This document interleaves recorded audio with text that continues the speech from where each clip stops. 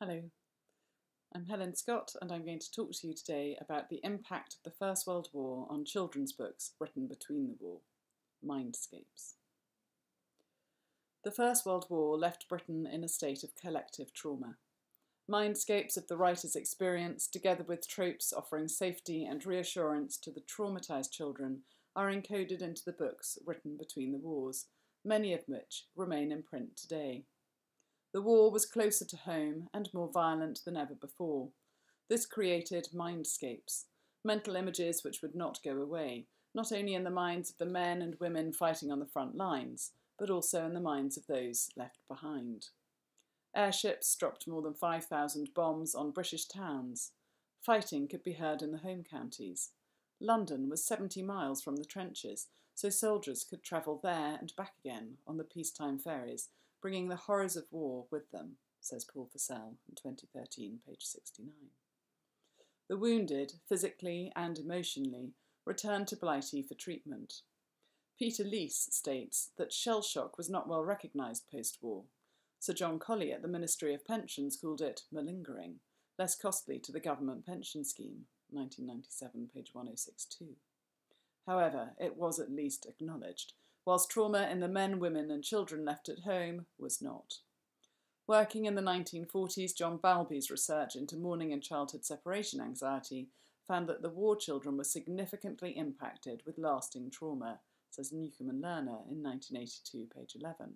Freud's work on adult neurosis, which began with investigations into shell shock, found the problems of adulthood rooted in childhood, and post-war children and adults with the same level of anxiety, says Roper in 2014. This trauma was further impacted by a strong sense of disillusionment. Men went to war fighting for a pastoral vision of Britain emblazoned over the recruitment posters and carrying notions of innocence and purity. Pastoral images, says Andrew Ettin, quote, link us to our earliest, purest and most natural condition, and to the protected way of life that we imagine we remember from our own childhood, end quote, 1984, page 45.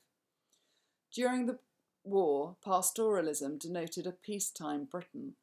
Paul Fussell notes that the men in the trenches read pastoral writers, with the complete works of Hardy outselling the more jingoistic Kipling. I didn't want to die, not before I'd finished The Return of the Native anyhow, said Siegfried Fussell in page 177.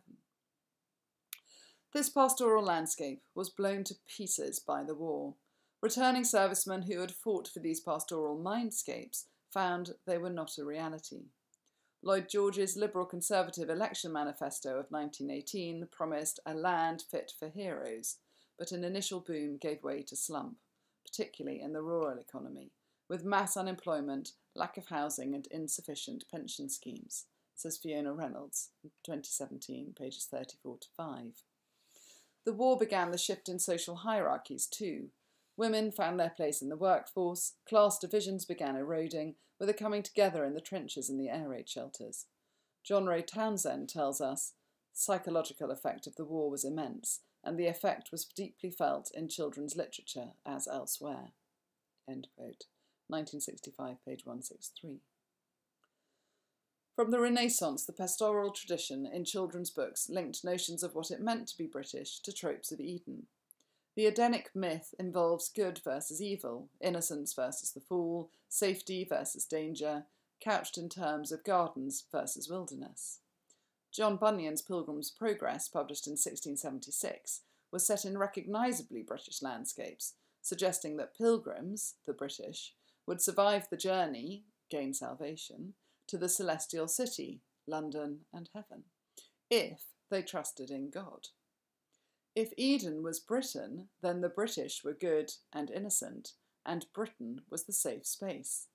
Books such as Frances Hodgson Burnett's The Secret Garden, written in 1911, were infused with innocence, healing and regrowth through pastoral landscapes. Alongside sat the Robinsonade adventures, in which the protagonist, says Ian Kinane, exemplified, quote, the right way of British living, end quote, hard work, self-reliance, self-discipline and a spirit of intrepid adventure, all of which combined to give an assurance of superiority. 2019, page 7. The aim of these books was to create, quote, the willing and devoted agent of empire, end quote, to fuel British industrialism, says Matthew Grenby in 2008, page 102. In the works of Rider Haggard and Kipling, British children adventured in empire, their readers secure in the knowledge that they would get home safely in the end. In the period between the wars, children took comfort in school and adventure stories, which positioned the war as a just and necessary fight. These have not lasted the course of time. However, there was also a change in writing for children. In a 1924 article for Nation, Hugh Lofting, author of the Dr. Dolittle stories, draws attention to the impact that the traditional Imperial adventure stories had on children. Quote, "The boy may not have heard his father boasting of the glories of a crack regiment, but he has read a whole heap of so-called children's classics, in which highly painted heroes galloped glorious and victorious across bloody battlefields. That kind of battlefield has gone for good. It is still bloody, but you don't gallop. And since that kind of battlefield has gone, that kind of book, for children, should go too." Quoted in Schmidt, 1992, page 10.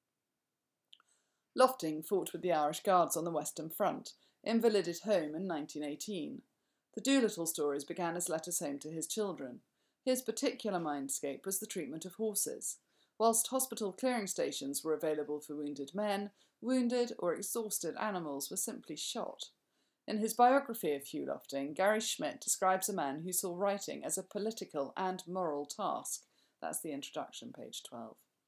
In Dolittle, Lofting creates a man who talks to animals in a fair and peaceful world, illustrating equality and cooperation to generations of young readers.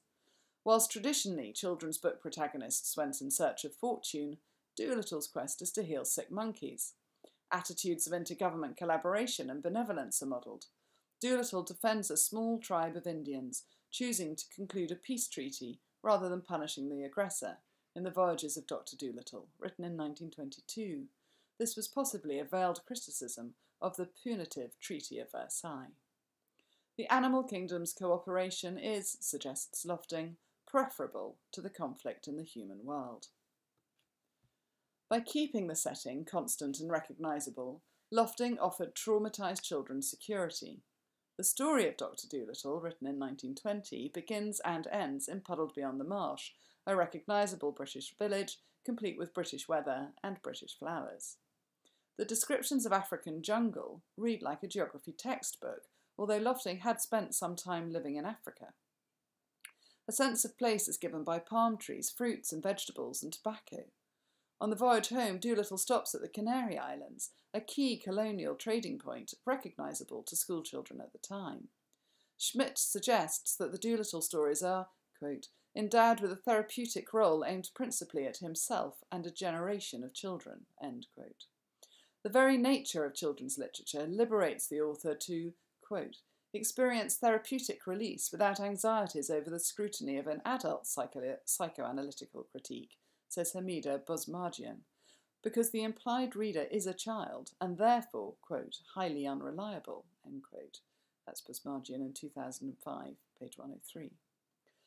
Gillian Avery confirms this power imbalance, stating that children's books are written and bought by adults to educate the next generation. Quote, at any given period, you find what parents and teachers desired for children, their concepts of the ideal child, and the thoughts they sought to connect. End quote.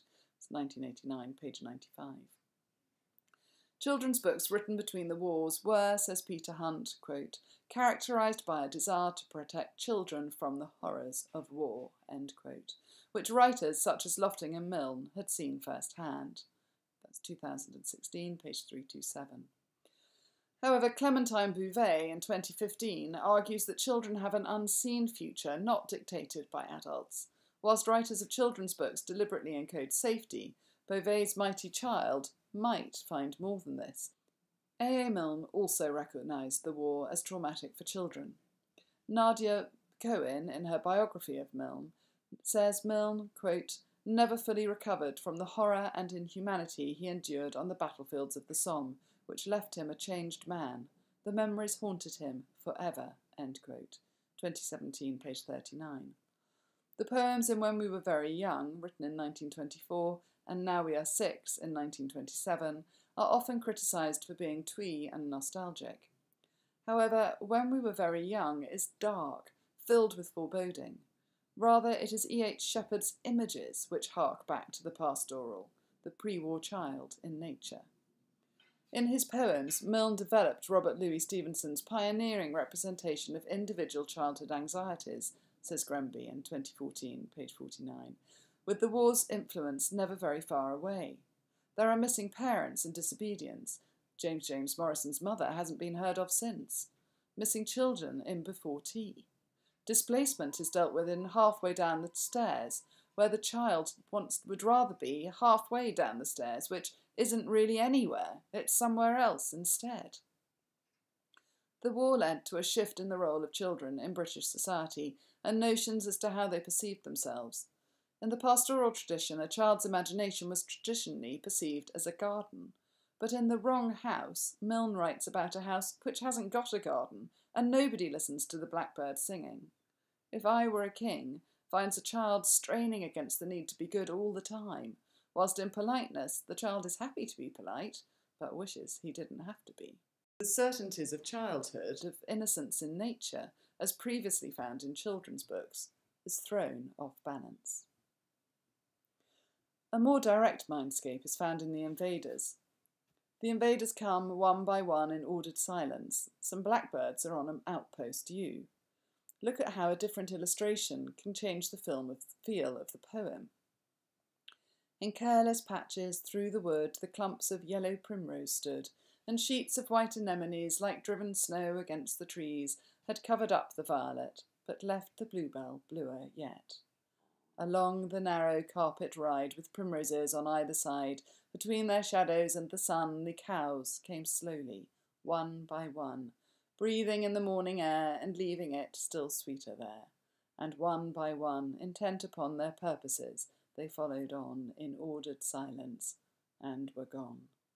But all the little wood was still, as if it waited so until some blackbird on an outpost U, watching the slow procession through, lifted his yellow beak at last to whistle that the line had passed.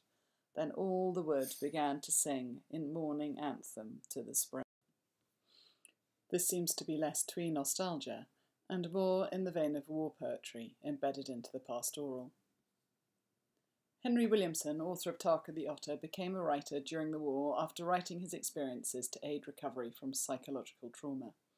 In a British Library blog, Anne Williamson suggests that Tarka is an allegory of Henry Williamson's war experiences, questioning the unnecessary killing and loss of humanity, quote, a subconscious process of therapeutic discharge and healing, end quote. There is certainly evidence that Williamson remained traumatised by the war. In 1929, his paper The Realities of War begins by describing how quickly he reverts into his war mindscapes. A motor car, suddenly slowing down in the asphalt roadway down below my open window in Hove, made a downward droning sound, and instantly the sunlight on my paper was put out, and I was in deep, sucking mud. That's from the Henry Williamson Society webpage.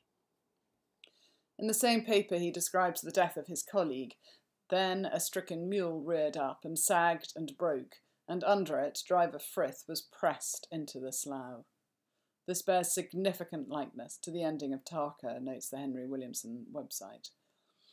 They saw the broken head look up, and then the hound was sinking with the otter into the deep water, and as they watched, another bubble shook to the surface and broke. Even more in other drafts of this paper, was pressed is changed to sank, making the similarity feel even more deliberate. If that is so, then reading the story of Tarka as a war allegory becomes simple. Hunting scenes mimic battles, with attack and counterattack, the chase and then the lull. Commands are sent down the line by the generals or the uniformed huntsmen. The recognisably Dorset landscape is filled with mud, ditches or trenches, skulls. There are warning shots, the cries of the birds, and the confusion of the chase. This is closely observed nature writing, in which Williamson compares the animal world's need for survival with the lack of humanity seen in the war. And he finds the animal world's need for survival infinitely preferable. As the years progressed, the trauma experienced by writers who had been involved in the war remained, still encoded into their books.